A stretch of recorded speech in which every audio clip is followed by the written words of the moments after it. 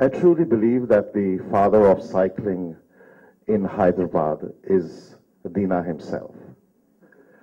I truly believe this to be true.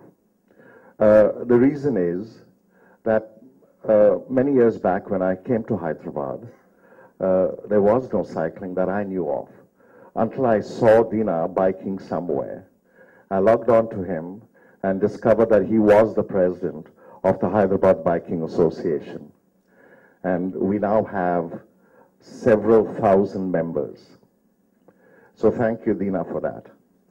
Another brilliant thought out of a discussion that came up with Dina between my neighbor and colleague, Dr. Sridhar, was the Tour de France. India has several world champions. It's something that in the last decade we can all be extremely proud of. Our shooters are world champions. Our archers are world champions. Our cricketers are world champions. We have several world champions. There was a time not more than 20 years back or 2 decades ago when India could not get a single gold medal in most international events.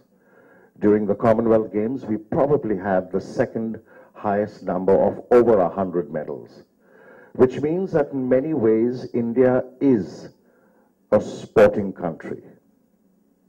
Now, when it comes to the Tour de France, it is the pinnacle of cycling. And if India, if the HBC, if the Cycling Federation of India could seriously look at associating by putting a team to manage or to participate in the Tour de France, that would be a high accomplishment. And I think if Dina ties up with the Cycling Federation of India, which is the authority that looks after cycling in our country, I'm quite sure we can, within his lifetime, achieve that dream. When it comes to society, nobody teaches society better than a corporate organization. And to that extent, it is because of the corporate participation of Dell and Atlanta Foundation and several others. Mahindra Satyam in this instance, BSA of course as promoters and as donors.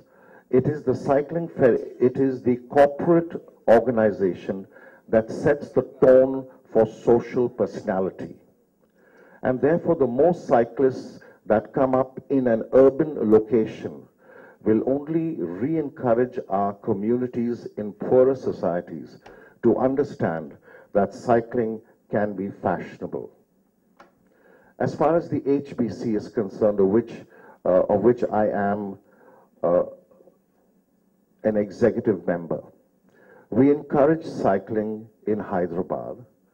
It is our dream that Hyderabad becomes the cycling capital of our country. We would like there to be cycling pathways on almost every road to promote employers and employees to get to work. This would reduce congestion in traffic. It would improve the carbon footprint. It would improve health and wellness. We're doing several things towards that objective. We cycle every day. Every morning at 6, you will find groups of cyclists across Hyderabad trying to promote cycling. And this is our humble attempt to try and improve cycling for several reasons. One is the carbon footprint and the ecology. The second is wellness and health. And the third, of course, is to try and create an awareness that cycling is good for the community and will be good for the country. Thank you so much.